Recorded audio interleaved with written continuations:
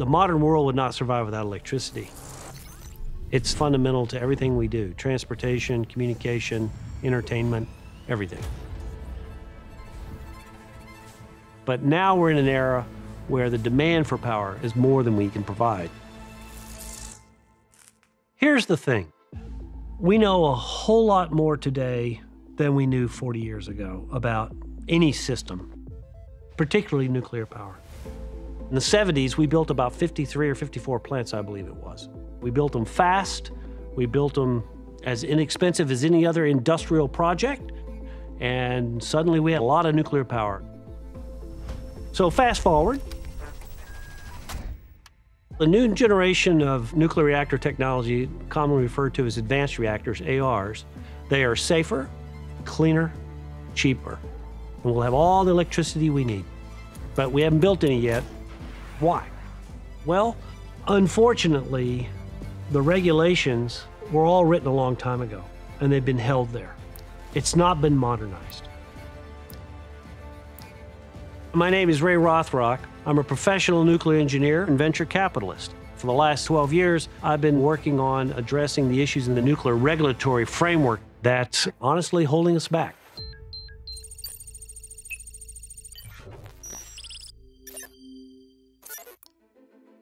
My first job as a professional nuclear engineer was to work at a company called Yankee Atomic, where I actually was the safety analysis engineer on Yankee Row. Yankee Row was the first commercial plant in the U.S., and it operated beautifully into the late 90s when it was decommissioned at the end of its life. Part of the nuclear regulatory requirements are you have to address certain safety components. And a lot of those prescriptions do not apply to the advanced reactors. Oklo is a perfect example of that. So in a pressurized water plant, Gen 3, the stuff I worked on and that's operating today, water circulates to cool the plant. That's how you get the heat out. And there's an accident called a loss of coolant accident, where the big pipe breaks and all the water spills out, and so the thing heats up. Over time, all the regulations have been focused on that kind of technology. Essentially, one size fits all. And that's become a checklist for an application. Well, Oklo doesn't have water. It doesn't have a circulating coolant. Look, if you're not circulating water, why do you need to have a LOCA analysis?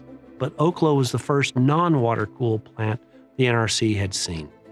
And the NRC said, sorry, the regulation says prescriptively you have to do this, you have to do that to address this accident, which is not even possible. And the NRC rejected their license.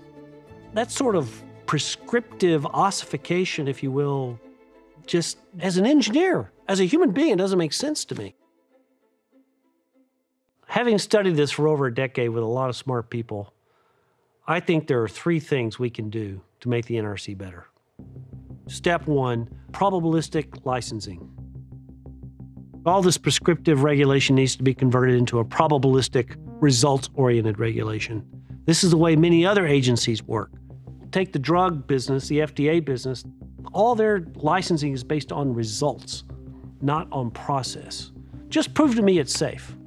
Okay, I got to do whatever I think that proves that, and I'll show you the data. And you can say, yep, data's good. That's not the way the nuclear business works. You got to do it the way I tell you to do it so that I am assured that you've done it right. It's like, thou shalt do it this way. Thou shalt build, for example, a containment building. That's not needed in a plant that doesn't have pressurized water. Yet the regulations say, thou shalt build it that way. That makes no sense. Step two, appoint an accountable leader. So the Nuclear Regulatory Commission, there are 5 commissioners that are appointed by the President of the United States and confirmed by the Senate. But it doesn't have a single point of accountability. It doesn't have a chief executive officer to whom the commission can look to and hold accountable for decisions or results that come out of the organization and for moving forward to address this new world of the ARs. There's a head of the FAA, there's a head of the FDC, there's a head of the CDC, but there's no head of the NRC. That person, how that person acts, what they say, the decisions they make, the pace that they want things done, that's the culture of the organization. That doesn't exist here. Step 3, a separate division for the advanced reactors. So if we got a CEO over the whole nuclear regulatory Commission staff, there should be a separate organization to evaluate the advanced reactors. Look, the NRC is doing a great job on the existing fleet. These reactors are mostly the same, and the regulations work, and safety records increase, so let's not mess with that. We've got this new stuff that's just different. Approach it in a whole different framework than the existing fleet. Fresh people, fresh ideas, with a new culture and a new leader. What really matters at the end of the day is not that we've satisfied 10,000 check marks on some punch list. What does matter is that we've built a plant that is safe, that people trust, and that will generate electricity for their whole life. So here we are in 2025. We've got all these new reactors under development. We've got a world that's got 7 billion plus people on it. We know that electricity makes people's lives better everywhere. So we need to fix our nuclear regulatory system so that these reactors can get to market fast. We're going to be building it basically right back there behind us. If we get this right, future generations will look back and thank us for it. We will decarbonize our grid. We will bring more electricity to other parts of the world that don't presently have it. And I just got to believe that'll be a better world. It'll be cleaner, safer, and probably more peaceful. What really can change the game here, in my opinion, is for the President of the United States to make a speech that says, this is important, let's get it done.